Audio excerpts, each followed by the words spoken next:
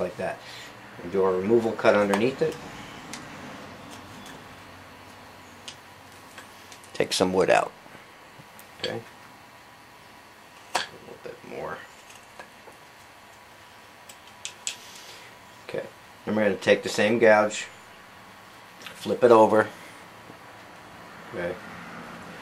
Stick it right about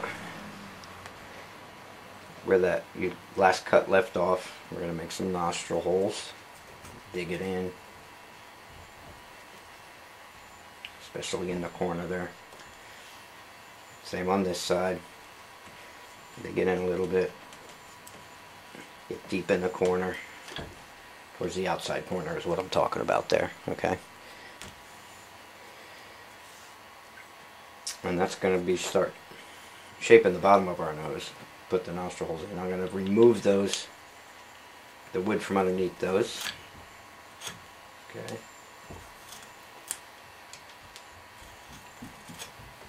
This rolling pin's got some tough wood. Didn't think it would be so tough. That's good though. Okay. Remove on this side. Sure doesn't carve as easy as basswood, that's for sure.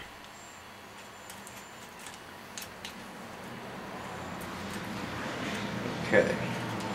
At the corner over here, those nostrils, I like to take wood out of there. Like that. Flip it over. Give yourself some room there. Okay. Round this off a little. I'm really going to take some wood out of the nose right from the start, out from underneath it. Clean it up. Detail knife.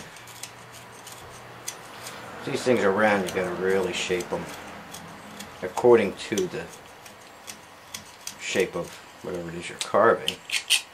Sometimes you want to carve, I guess, but that's my experience. Okay, so that's all taken out from underneath. Right? Needs to clean up a little more yet, but as we go, that's all going to be carved out, so I'm not really worried about whatever's sticking there.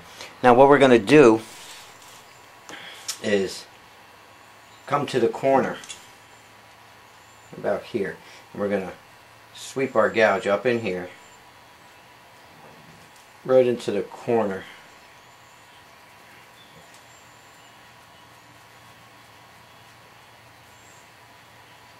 Towards the center. We're going to try and get deep there, right, to shape our nose. We're going to take all that out. Okay, so I'm going to get my gouge, lay it right on the corner of that nostril, and push it up right to the brow line. Take all that wood out. So you got to start forming a nice shape. Now I'm going to go to the side, staying underneath that brow line right here, just like this. Coming in, trying to do this slow. Just show you. Just like that. Okay, take that wood out. Don't worry about the little fuzzies and stuff hanging off, little chips. We'll clear them out later. Okay, can you see what I did there? If I pick it up, I'm sorry, I get out of the camera. It's kind of over my shoulder and I have to turn my head to see if I'm on it or not.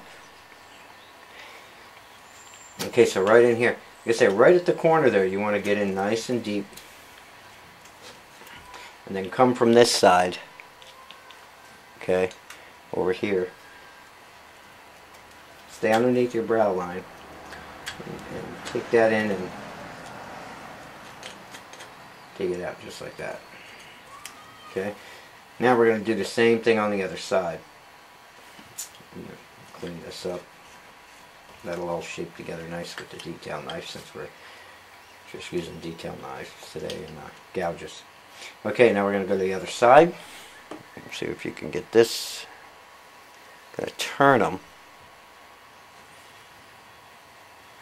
so you can see that other side. Right on the corner there. Wiggle it up till you're right under that brow line.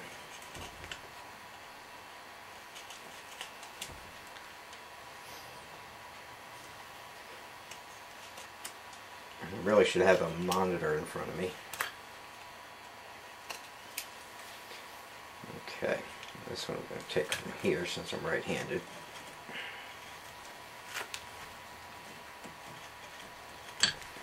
Yeah. Okay, you see him starting to shape up now. So I took the corner out, or went from the corner of the nose hair, all the way up to here. You come from the side and clean that out, okay?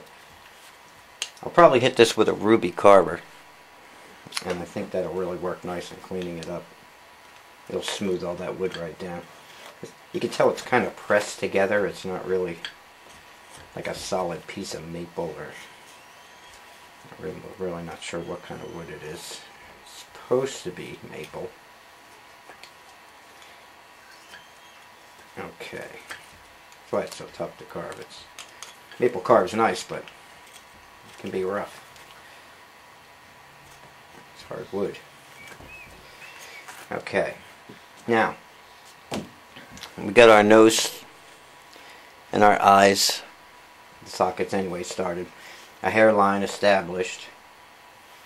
I'm going to see how he sands for a minute, clean him up a little bit, and then come back and we'll take the next couple of steps.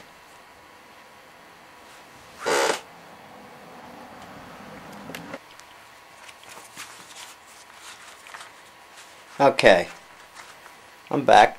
What I did was I went off camera for a minute, got some sandpaper to see how he sanded up. He sands up pretty good. I think I'm going to do a video on power carving one of these, because I used a ruby carver over here in the corners and it really smoothed them out nice. And I just did it for a couple seconds. I don't want all those chips hanging around and stuff, because I don't really have a big set of tools in front of me. I'm trying to do it with some simple stuff. But sandpaper would have done the same thing.